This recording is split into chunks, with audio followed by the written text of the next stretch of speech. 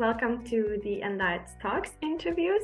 And I would like to ask her to introduce herself. So you can tell us your name, your background, where you come from, what you studied, and anything else that you think is important. Thank you, Dražana.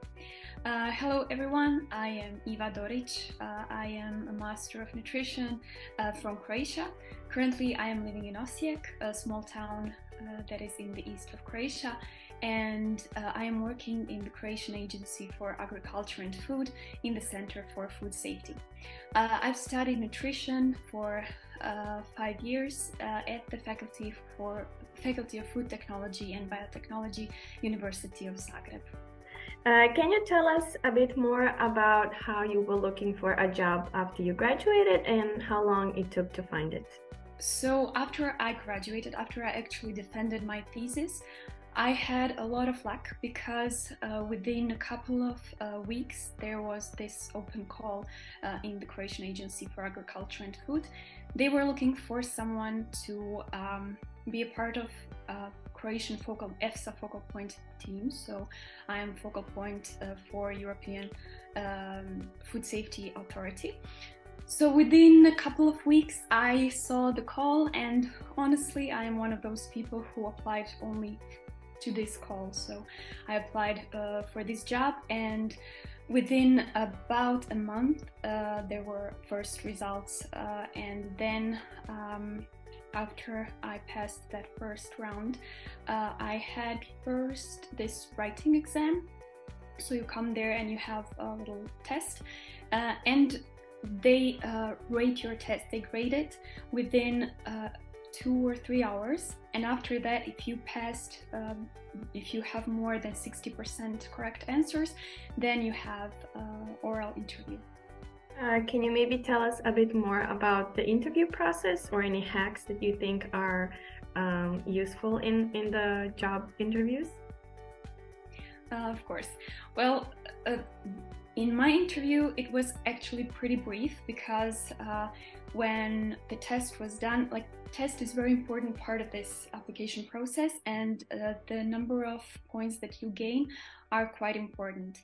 And I did gain almost 100%, and that was a lot bigger than other applications, than the other applicants. So for me, interview was on English because it was very important for them if I could speak English or not. And they asked me some basic questions like, what are my goals? Why am I applying for this job? What did I do when I was studying? They read my CV and they asked me about my activities during my study years. And do I have some advice to give? Well, I think the most important thing is to be you. I know that's such a cliche thing to say, but you are trying to sell yourself and you can't lie for a number of years when you get the job. And just trust in yourself. Try to have trust in yourself, believe in yourself actually. And when it's done, don't overanalyze. I think those would be my 3 tips. Can you tell us what you think, which skills and experiences maybe help you get this job? So when you're applying for a job in the public agency like I did, you need to have everything they are looking for, and very precisely. And I would maybe emphasize 2 things that I think made my application and then exam and interview a little bit easier. I have a driver's license, which kind of eliminates a lot of people, and you need to have a driver's license to apply for this job. And secondly, I know I can speak English and write English well, so that I figured out a lot of, the most part of the exam, this test there was my English knowledge, and I think that got me a lot of points, and it didn't really require a lot of theory or a lot of thinking, in a way, a lot of knowledge in some general area or something like that, yeah. So can you tell us what are your everyday responsibilities and what your day in the office looks like? Yeah, of course. I'm working currently on 2, or maybe we can even say 3 projects. So my primary job or my primary responsibility is focal point for European Food Safety Authority, which is in Parma, in Italy. So on my day-to-day basis, I am communicating with other focal points in Europe. We are communicating by emails, our Teams channel, and what our role in Croatia is as focal points or as contact points. It's to communicate information from EFSA to our national institutions that are working in the area of food safety. So we are kind of a bridge from EFSA, from Italy, on this European level to our national institutions, and collaborating a lot with different people. And besides that, I'm also part of EU Menu team. So EU Menu is, again, EFSA's project at the national level. We are collecting food consumption data or what people are eating here in Croatia. And my role here is to code recipes. So I am the one responsible for when somebody says they are eating goulash, for example, I need to write all the ingredients and other things that go along with that. And my final task also has something to do with science communication. And since I was in ENDietS, I was social media anchor, so that role kind of continued wherever I go, and now I am also responsible for social media, and we're trying to start social media for this institution. Who do you usually work with? Who is like your team? Do you have a base team and another one, or do you work with different countries? So one thing that I really love about my job are people, and that is my team. I really am very grateful to have incredible people surrounding me and motivating me to do better every day. So I'm working with different teams, we could say. When I'm working as EFSA focal point, I have 2 colleagues, so there are 3 of us who are collaborating together and doing these tasks. We are dividing them amongst us. And then when I'm working on EU Menu, we have a little bit broader team. We have 5 to 6 people, and we are all also communicating when needed. And finally, I'm also collaborating with people in my office because these others are not. So people who are in communication or in other areas, but primarily communication. And if I need to help them, I'm also there to support. And at the European level, I still didn't have a chance to meet all of the other focal points because I am the youngest member of Croatian focal point team. But we are collaborating and we have like monthly meetings and we're talking virtually. So we're communicating with different people from all the countries of the EU. And we can conclude the interview with, I think, the most important question in my opinion, which is, can you give some advice for us graduates who are going to be looking for a job really, really soon? That's such an interesting question. There are a lot of important things, but one of the most important things is to think about your goals. Think about what you want, because what you want is important. And I mean, in a way, your goals in a way, where you want to work, what do you want to work, and how flexible can you be? Because once you set your goals, then you do the research, you see what is available, and then you need to be a little bit more realistic and see really what is available and what aspects of these goals you can achieve. Then the other piece of advice I would like to give is to talk to other students, to talk to people who are working in your area of expertise, to try to meet people, go to congresses if you have a chance, go to some other places where you can meet others and see if they will, if they know some jobs that will open, or if you know someone who will hire soon, so that you introduce yourself and that you see what they are looking for, and if you can maybe educate yourself a little bit more and have a higher probability to get that job. And finally, I think that job hunting or searching for a job is very demanding and it is not easy. And it's important just to keep in your mind not to give up. So don't give up. You're fighting for yourself. You're fighting for your present and your future. And so many people have already done that, and it was not easy for them as well. And we are all struggling. Even I'm right now struggling and thinking about what to do next or what can I do better. So you're not alone, and you can do this. Thank you so much for your time. Thank you for beautiful, incredible questions. For joining us for this month's video. We can start the interview. So could you introduce yourself, so your educational background, who you are, where you come from, and your current role? Hello, so my name is Mirela Alić. I come from Croatia, and I finished Faculty of Food Technology and Biotechnology in Zagreb. It's the capital city. I am master in nutrition, so I finished 5 years of nutrition studies. It was 3+2, like Bologna studies. And now I work as a food technologist. How long did you look for your first employment after graduating? So I graduated in 2020.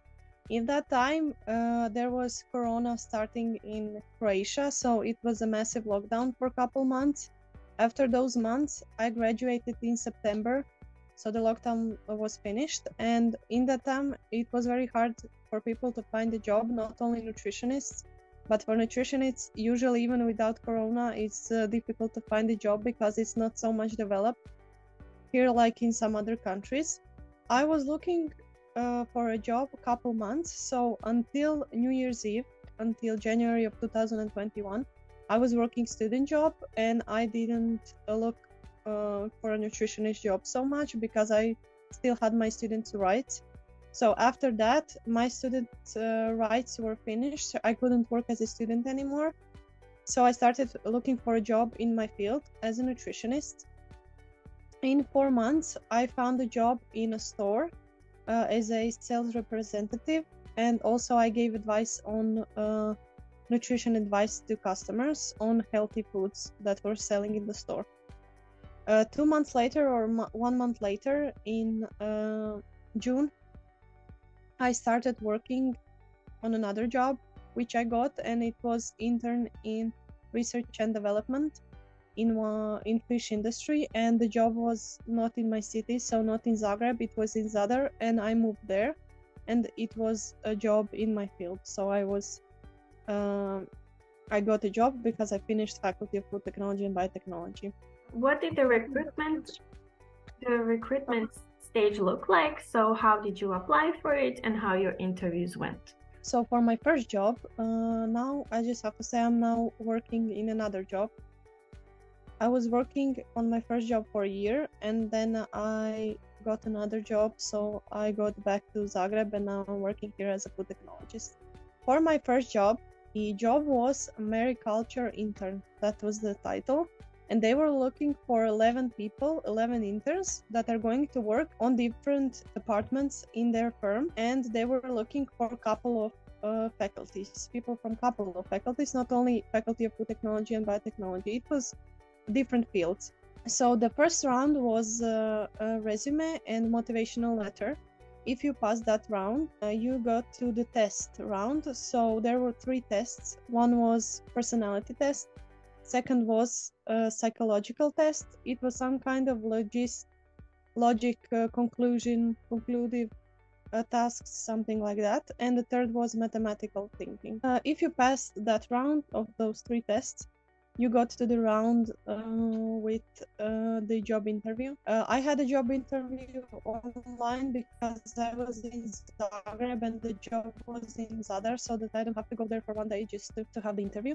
For the interview, you had to prepare a presentation. The presentation had to contain some questions about you. So why did you apply for the job? What are your expectations for the job? How do you see yourself in the firm? What would you like to do there? And also you had to know a little bit about the history of the company, what is company doing, so that you don't just come and apply for the job and you don't know anything about it. So it was the presentation, and it was normal job interview questions. A lot of questions were about unpredictable situations. How do you cope with stress? How do you cope with unpredictable situations? Do you like working in a team or alone? It's just basic, I would say basic interview questions that you can expect on every job interview. That was the round. If you pass that round, you got the job. And in the end, 11 of people got the job, and there were 130 applicants for the job. And I finished in department, research and development department. And I got a job as an intern in new products development. So it was laboratory and new products development. What were your responsibilities and daily tasks for this role? So how did your typical day in the office look like? So at the first job, I got the mentor, and I had a couple of mentors actually, because I had to go on different departments to see how the whole process worked. So in production, couple weeks, and the rest of the time I was in research and development. So I had the mentor, and she gave me tasks every day or every week for the next week or for the next couple of days. Tasks I had to finish. Also, I worked at the beginning a lot with her. I watched what she was doing, and she was explaining me things, how everything works in the company, what I need to know. I was writing down everything. So that is some kind of a process of learning I had to do to learn all the products, because I was working in products development. And usually some job I was working there was on food labels. So we were responsible for all the food labels, for all the text. What is actually here nutritionist job. So the nutrition is connected with this job, because I was doing a nutritive declarations for the products, everything on the packaging, all the ingredients and everything else. We were also doing a lot of packaging testing in the production. So all the packaging, if there are change in packaging, if there is a change in technological process, every change or every new products, we were doing a lot of the testing for that.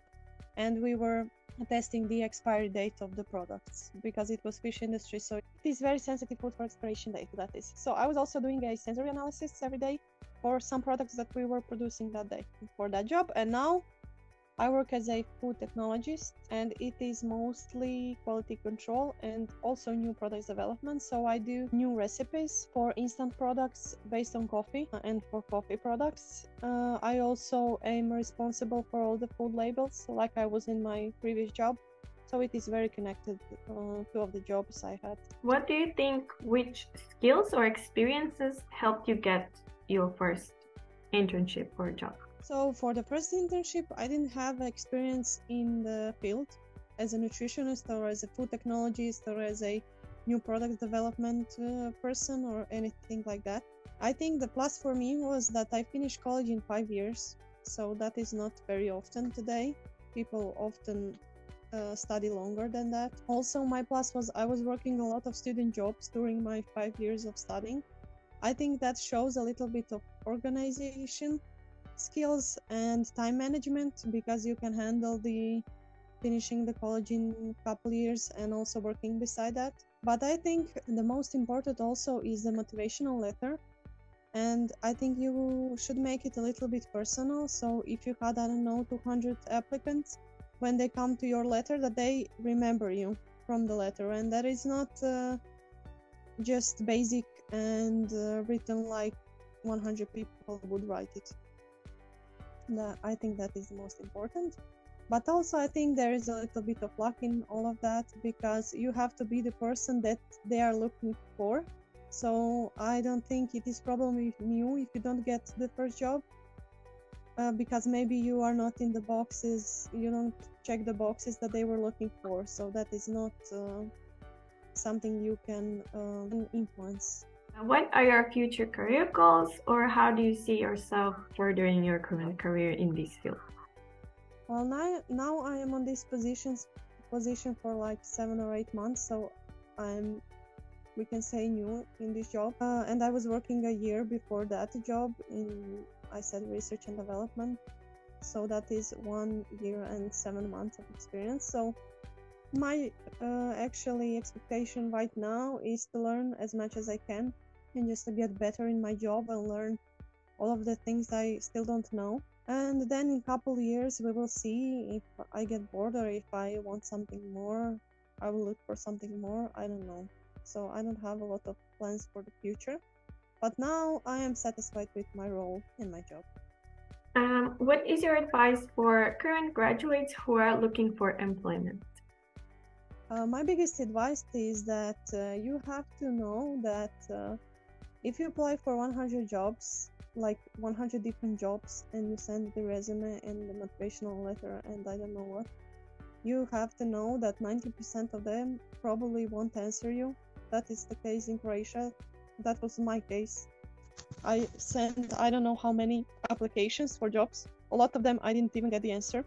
So maybe like in 100, 90% won't answer you. A couple will answer you and say you did not pass or they are not looking for nobody. And then maybe you will have like 2 or 3 interviews. So just don't get down if you don't get a job like the first month you finish. It just takes a little bit of time and also a little bit of luck that you find a job that you will like, and also that they find all the check boxes that they are looking for in you. So it has to be mutual, some kind of click or something like that. Thank you. I would like to ask you to introduce yourself, so you can quickly tell us who you are, where you come from, what you studied, and what you are currently doing as your job. Well, first of all, I want to say thank you for reaching out to me and give me an opportunity to talk about my first job experience. My name is Amanda Gashi. I'm 24 years old and living in Zagreb, Croatia. I graduated last year at the Faculty of Food Technology and Biotechnology, University of Zagreb, and have a master's degree in nutrition. Right now, I'm working as a professional associate at a company that works with nutritional supplements based on superfoods from Peru. Can you tell us how long it took you to find a job since graduating, and what were the biggest problems during that process? I was job hunting for about 3 months, a little less than that. Well, I mostly struggled with not knowing what will happen next. Will I get this job interview? How to introduce myself if I get it? Is this position really like for me? And things like that. What do your responsibilities look like now on the daily basis? Well, since the company that I'm working at is rather small, I have many various tasks that vary from day to day. But some of my biggest responsibilities are creating educative content for social media, writing articles for our website and other web pages we collaborate, working on developing new products. I also do online consulting with our clients, suggesting them which product to use based on their health problems. And some of my tasks are not related to nutrition at all, and I even do like packaging of web shop orders and things like that, marketing and things like that. What did your recruitment process look like for your job? So did you have any interviews or tests? Well, I found a job ad at a job searching website, and I applied online. Then I have been asked to come for an interview, where I was introduced to the company and my potential future role. I was offered the job almost immediately because of my previous job background, because I had experience in managing social media and writing articles during my student years. What do you think, which skills or experiences from before got you this job? Well, I think what helped me the most is my previous job background, working and volunteering at all sorts of student jobs that helped me get this role. And and that's it. What are some of your future career goals, and do you plan on staying in this field? Well, since I'm fairly new to this job, I'm working less than 1 month, and I'm also a fresh graduate. I honestly didn't think this much ahead, and right now I'm just focusing on learning to live in a business world and expanding my knowledge and social networks, so I didn't think about the future that much at this stage of my career. What is your advice for future graduates who are soon going to be looking for a job? Well, I think it's really important to arm yourself with patience. And I think for the first job, you don't have to be too picky, because I think every experience, even if it's bad, I think it's you will learn something new, and you will get to know yourself, and you will know what works for you and what does not work for you. So I think these are my two main advices. Thank you.